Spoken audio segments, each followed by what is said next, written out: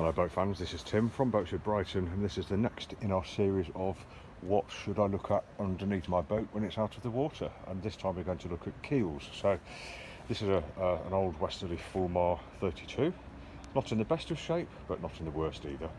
And as you can see, if I look underneath, she's got two keels, so she's known as a bilge keeler or twin keels. And let's go a little bit closer.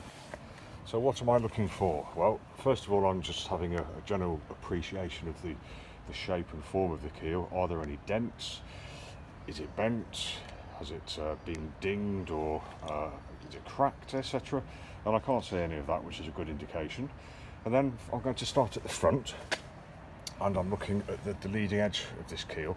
So I'm ignoring the condition of it at the moment, and I'm just looking for any dents or cracks or anything in this particular area, because being at the leading end of the keel underwater and the deepest part of the boat, it's very likely that if the boat's hit anything, it would have hit the front of one or both of these keels, and this can result in the keel being pushed in that direction, which means that the front part here is likely to be wanting to be pulled down in this direction, or straight down, or straight in that direction, which could cause damage to the hull itself as well as the keel. And we'd see that in the form of hairline cracks here, or larger cracks, or maybe even split GLP, etc., due to the force of the keel wanting to be pulled away from the hull because it's hit something. So it's worth having a look there.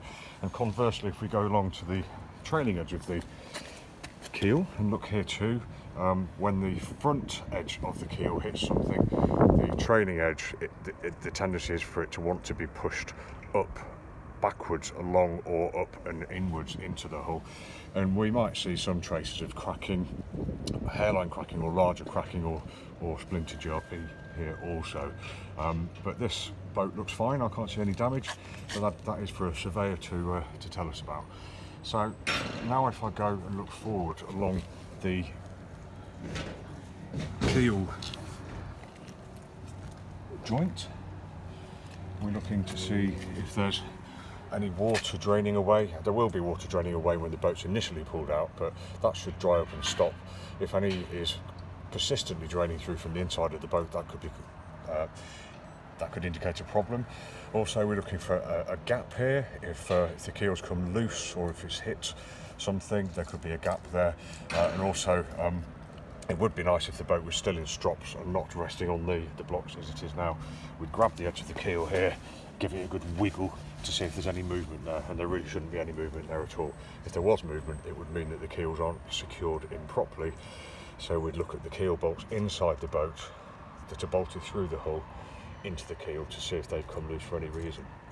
So yeah, apart from what I've just described, we're looking at general pitting, and as you can see here, where the anti-foul, which is this red paint here, has been worn away or scraped away here, we can see that we've got some reasonable pitting here where the protective paint and anti-foul has actually disappeared, and we've got corrosion starting to appear there, which isn't very good. So what we need to do is take that back to nice clean bare metal, and then prime it and paint it again to prevent it getting any worse. But it's not the end of the road for the boat.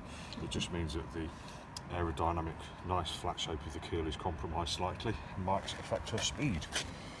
So yeah, this is Tim from Boats with Brighton. For a quick look around a typical keel that's just been pulled out of the water. Hope you've gained a little bit of knowledge, and I'm sure a lot of people out there will know more than I do, and we're always really keen for feedback and comments, etc. So please leave it if you see fit. Thanks for watching, and have a great day.